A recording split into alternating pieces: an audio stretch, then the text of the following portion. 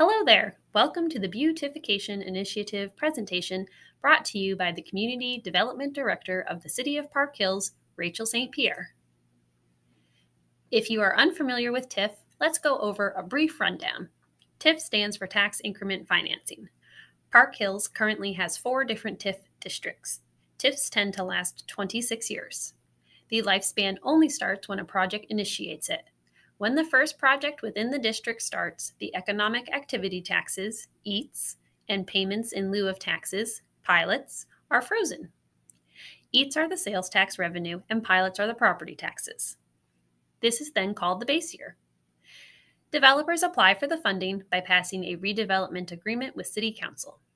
After every year, when reimbursements are due to the project owner, the increment between the base year and the current year are assessed, and we calculate a percentage to set aside to create funding in the TIF. The fund does not bear interest and does not disappear if it goes unused. Developers can receive yearly reimbursements based on their EATs, 50% could be returned, and their pilots, 100% could be returned. It may take 1 year or 26 years to get your total project costs reimbursed. On the previous slide, we discussed the traditional method of applying for TIF funds. The first problem is that there is zero financial support at the start of your project. The second problem is that you may only get back a very small amount every year and overall, since reimbursements are based off of the taxes for your property and/or business. Lastly, you have to wait a year after the project completion to get a reimbursement. This gives time for the business to create sales tax revenue, if applicable, and for the assessor to reevaluate the new construction. So now we have created the BeauTIFication Initiative. It is a program within the TIF that allows the city to enter into business agreements and make the funding much more accessible.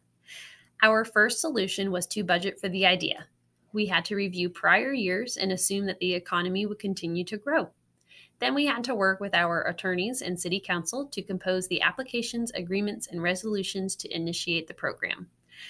Solution number 2 was to include a 50% reimbursement up front to help with the assumed 20 to 35% down that is usually required of contractors. We then put a stipulation that work would need to be completed in 180 days to match the lifespan of a permit and the assumed billing schedule of most contractors and businesses. This would allow enough time for work to be completed, but also would potentially match when a final bill from a contractor would come in. For this program, the first step is to just complete the application. This is done by the applicant. Step 2 is to bring the application and business agreement in front of City Council for their approval. This is completed by the city.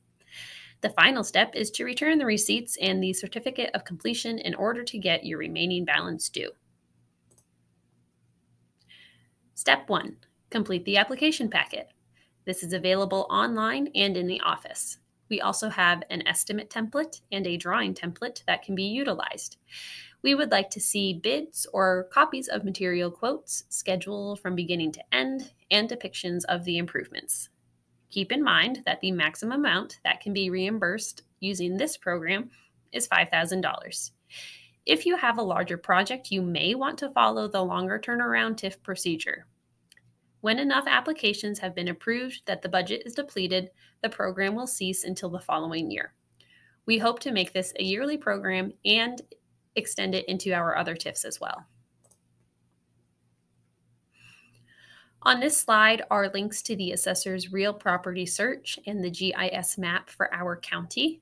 If you don't know your legal description, we recommend using these websites to find that out. It could also be on your deed. Here we also show the examples of the drawing template and the estimate template that can be used. These forms are found on our website under Forms under Community Development. Step 2. Here you get to sit back and relax.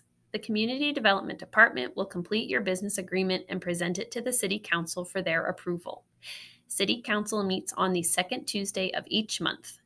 An application would need to be turned in no later than 5 business days before the meeting.